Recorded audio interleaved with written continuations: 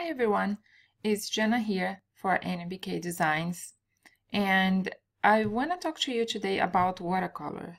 We are going to do a challenge at the scraps.com about watercolor, showcasing watercolor, and she released two products, watercolor art number 1 and the watercolor art number 2.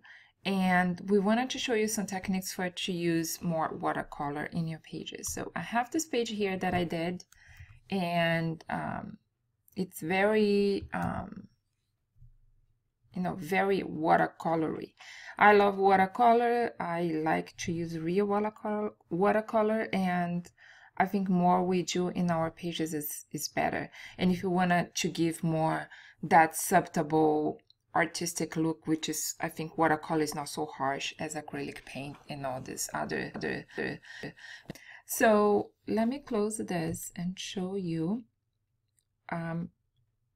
first what we have. So in the watercolor art 1, we have this PNG watercolor images. So I wanted to show you that you don't have to use just the color you have here, how you can use them.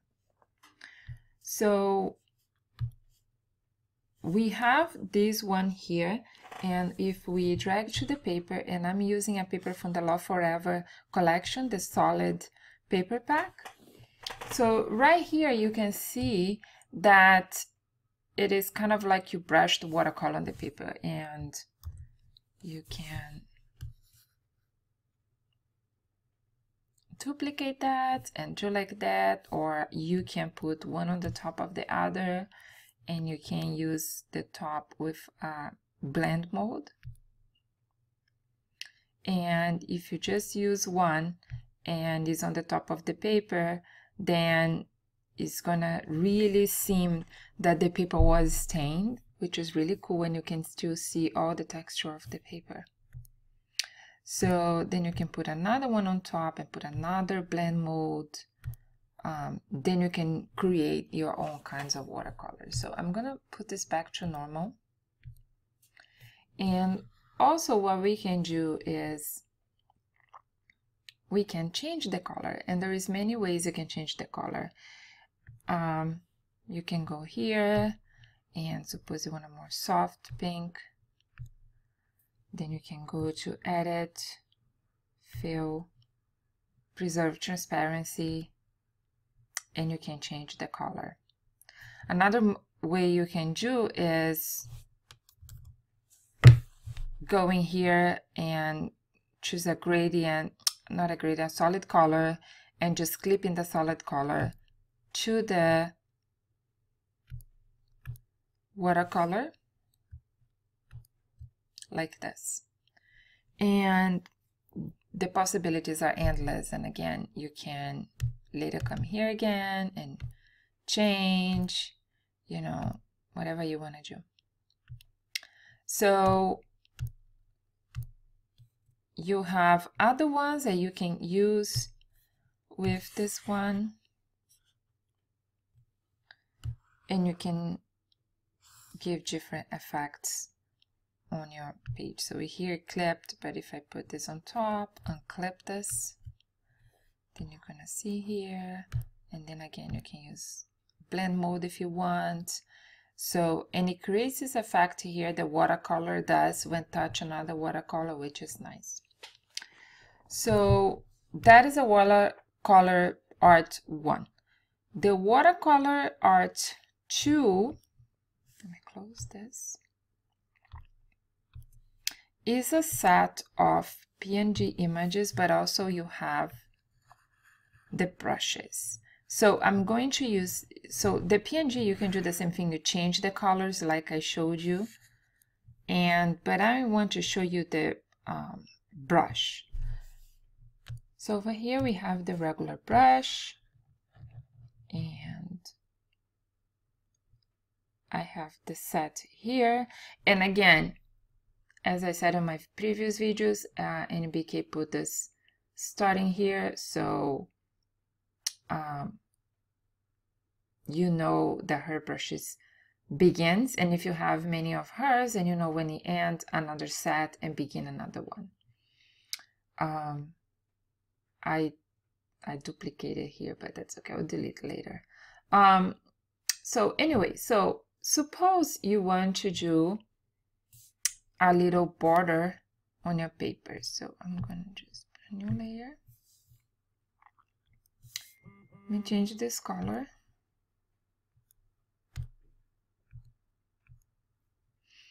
So then you can just brush, you know, the paper like this.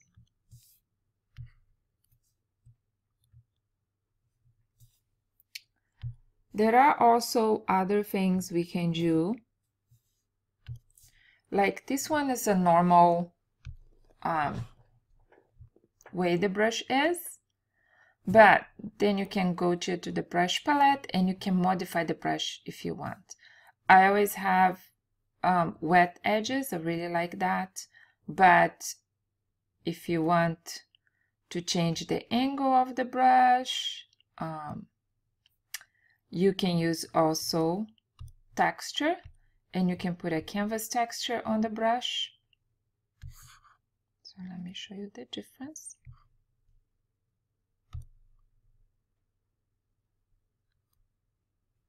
And these are textures that I buy, or sometimes I scan my canvas, real watercolor canvas. So then you can see there's more texture there, and you can see here the difference now that it has a texture. Also, let me take off this texture and this all the sets here, so then you can see the difference there. So you can see that if you remove everything, it changes. So you can have a variety of brushes. If you use a tablet, then we turn on the pressure here and you can do a pressure. Of course, I would put a dynamic on this one. Shape dynamic, because every time I put the pen pressure, it's gonna turn on my dynamic here. So I think you get the idea of that. This is another one. Let me put another color.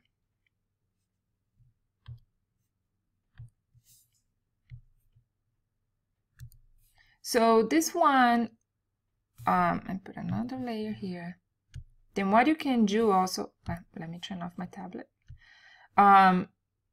What you can do also is go ahead, as I showed before, put a bevel and emboss. Also, what you can do is go to blend options. And if you put Alt here, I think it's Control on a Mac, and you can blend even more this brush with the underlying layer here.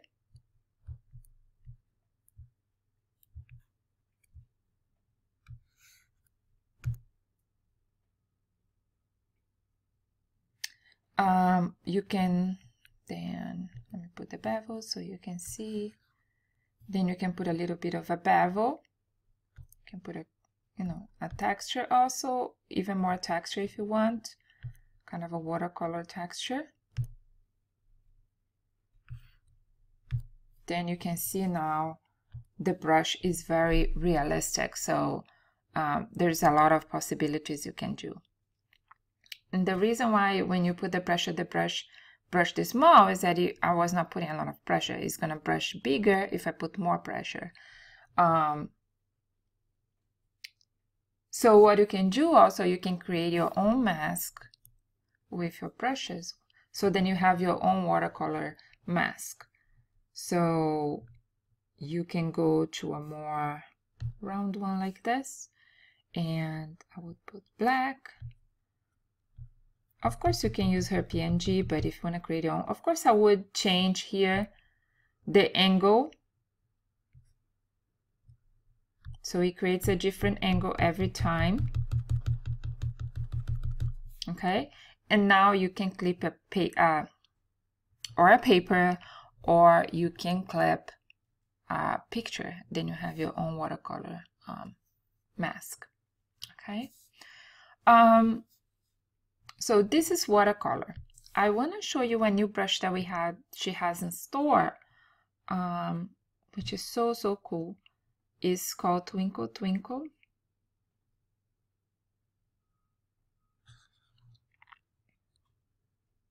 Twinkle Little Star.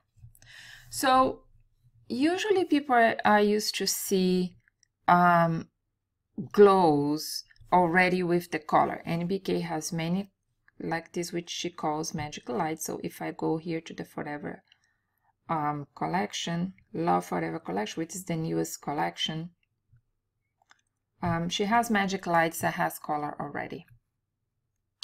But what I love about this brush here, let me put the preview for you.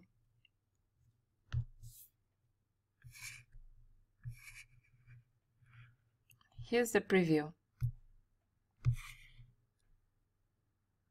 Okay.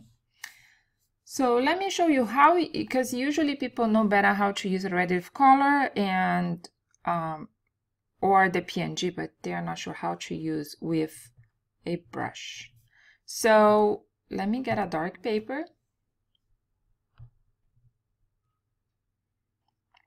So it's kind of dark here, so I can, you know what I'm doing. So first, let's open a PNG of the Twinkle Little Star. So suppose I want to use this one, which is a scatter stars.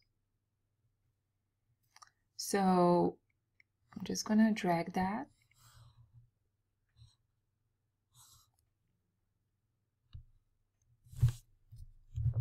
Make it bigger. And then what we're gonna do, we're gonna change here to white.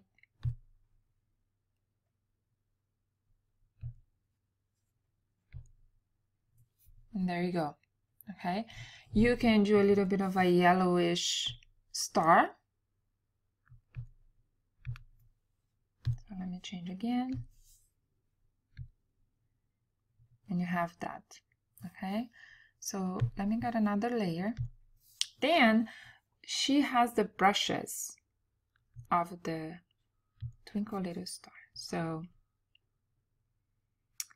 she has a nice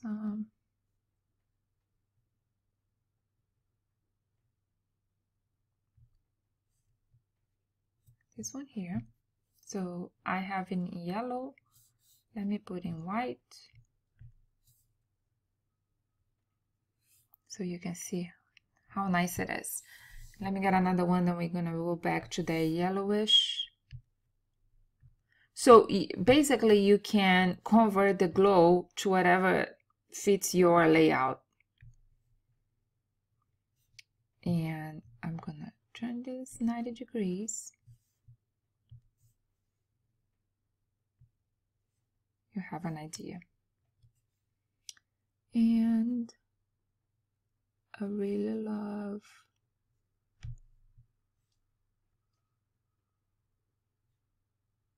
this one that I was looking for. So she has like a border.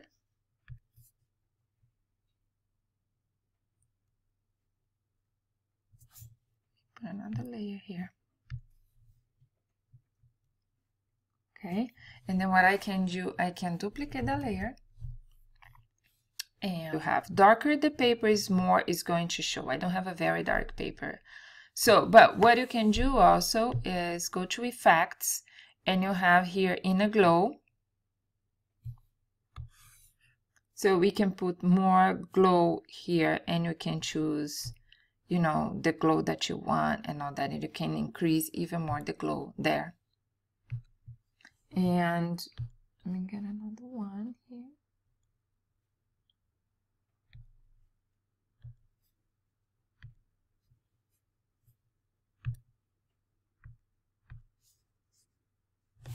Make it very big. That is nice. So we have fantastic glows now, and what is nice about the star is that you can work on whatever you have, and you can modify the colors of your glow and you can play with the glows and the stars in this set. So I hope you enjoy it, and I'll see you guys next time when we have more tips about products. Thank you.